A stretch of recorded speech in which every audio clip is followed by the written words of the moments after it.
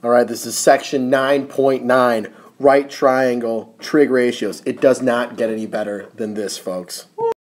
Now, trigonometry is the study of triangles. That's right. That's why we have all these awesome triangles here. Now, if you were in class today, you would have seen these things popping up all over the place. It would have been cool.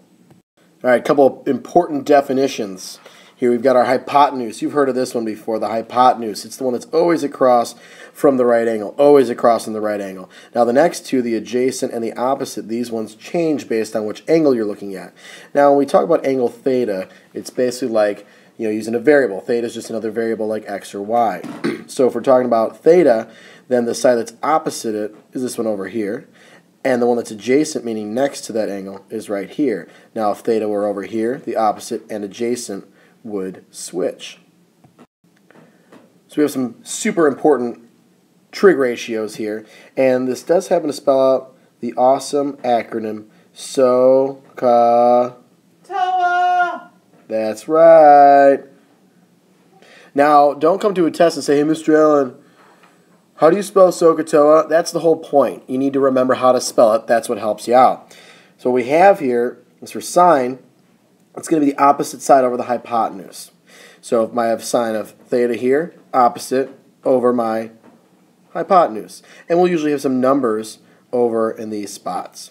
For cosine, we have adjacent over hypotenuse, and tangent, we have opposite over adjacent. This is very important to put down in your notes. So in these problems, we're asked to find the exact values of the following. Here we have sine of 60. Now, we're talking about right triangles. So let's draw a picture real quick because we love to draw pictures of triangles. And we know it's a right triangle. And we know one of the angles is 60. And if we know one of them is 60, the other has to be 30. Oh, yeah. Well, 30, 60, 90, we've seen this before. Across from the 30, we know we have a 1. Across from the 60, we have a root 3. And across from the right angle, we know it's 2. Now, if we're talking about the sine of 60, we're talking about this angle over here. We want to know opposite over hypotenuse because we have SOHCAHTOA.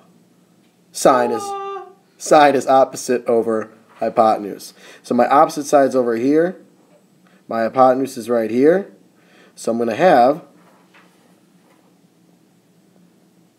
root 3 over 2. And there's my final answer. Let's do the same thing with cosine of 60. We can use the same triangle because it's going to be a 30, 60, 90 again. Cosine of 60, if we're looking here, now my adjacent is going to be important, which is over here. Cosine is adjacent over hypotenuse. So if I set that up, I'm going to have 1 over 2. So 1/2. Likewise, if I did the sine of 30, my opposite side would now be over here with 1. My hypotenuse would still stay the same. So I'd have 1 over 2 now for my sine of 30. My cosine of 30, my adjacent would be here, the root 3. My hypotenuse would still stay the same, so I'd have root 3 over 2. So they basically would switch depending on which angle we're looking at. Let's go with our tangent. We have a different triangle here. We have a 45-degree angle. So we know that it's a 45, 45, 90. So I have 1, 1, root 2. And if I'm looking for my opposite over adjacent, because I know that's what I have for my tangent ratio, my opposite of the 45-degree angle, it really doesn't matter on this one which angle I pick, but as long as it's 45 degrees, my opposite's over here, my adjacent's here, I'm going to have 1 over 1, which would be 1. Let's make sure we simplify that. So that would be our correct answer there. Woo-hoo! So in this example, we're asked to find BC first, and that's going to help us solve for the rest of them. Well, if I know 2 of the sides, I can use Pythagorean theorem to figure out what BC is. So after doing the Pythagorean theorem, I get b squared equals 24, so I got to square root both, and I get b equals the square root of 24. If I simplify that, that would break down to 4 and 6, and I get 2 root 6. So BC is 2 root 6. That's important because I'm going to need that when I'm trying to find the tangent of B. So I'm looking at the tangent of B. That's my angle. My opposite side's over here. My adjacent side is right here. Those are the ones that are important for tangent. So I'm going to have 5 over 2 root 6. Now we know that you can't leave a radical in the denominator because some old dude told us we can't way back in the day, and now we have to simplify it all the time. Really, there's no other reason that I can think of. So we end up with 5 root 6 over, and root 6 times root 6 is going to give me square root. 6. Very good, 6. Awesome. Yes! And we have 6 times 2, which is 12. There's my final answer. Remember, you get square root of 36, which equals 6. So we get 5 root 6 over 12. Awesome.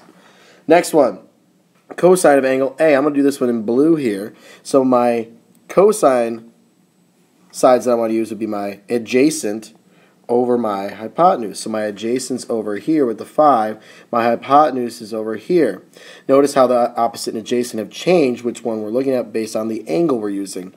So I'm going to have 5 over 7, and there's my final answer. I don't have to do any kind of rationalizing or simplifying with that one. It's good to go. Here's an interesting little twist, if you will. I know that the tangent of angle n is 5 over 12, but I want to find the sine of angle n. This is interesting. Why don't I just start with drawing a right triangle, because I love drawing right triangles and it's awesome. It ain't wrong. It ain't wrong, because it's right. Oh, snap. Let's say this is angle n. So I know that the opposite side is 5 and the adjacent side is 12 because it's opposite over adjacent for tangent. Well, I have a 5, 12, 13 triangle because it's a triple. What's up? Now I want to find the sine of angle n. So we're looking at angle n here. We want to find the sine of angle n. And that's going to be my opposite over my hypotenuse. So I have 5 over 13. Holla! All right, time to change it up again. We know that 24 over 25 is the sine of what angle? We need to figure out what angle it is the sine of. Well, if I'm talking about my opposite, if I look at B, the opposite there is CA, and that's not 24 or 25. But if I look at the opposite of A, boom, that's 24. That's good. And the hypotenuse is 25, so it's going to be the sine of angle A, because my opposite side would be here, and my hypotenuse would be right here, and sine is opposite over hypotenuse. Well, now I want the tangent of one of the angles to be 7 over 24. Well, I don't see a 7 on here, but wait. You might. If you write it in here, we have a 7, 24, 25 right triangle. Now, tangent is opposite over adjacent. Well, my opposite of angle B is this one here. That's good because I wanted it to be 7. So if I look at my opposite of angle B and my adjacent to angle B, I would have 7 over 24, which is exactly what I want, so it's going to be angle B. Sweet. That's so cool. Last example, folks. Woohoo! Time for the home stretch. Let's do this. We know that the tangent of B is 8 over 15. We want to find out what BC is. We're looking to find out this bad boy right here. Well, I don't see an 8 or a 15, but we're told that this is B here, and opposite would be 8, and the adjacent would then be 15, right? Because it's opposite over adjacent for my tangent ratio. Well, I'm thinking here, because I'm super smart and I'm always thinking of things. Always thinking. Always thinking. 8 times 2 gives me 16, right? What if I did 15 times 2? That would give me 30. So I know now that BC or CB is 30. Awesome. That was so cool. So darn cool. Anyone know what AB would be? Because that's fun. You can always try to see if, do a little extra math. Let's do some extra math. AB. I have a 8, 15, 17 triangle doubled. So I'm going to have 34.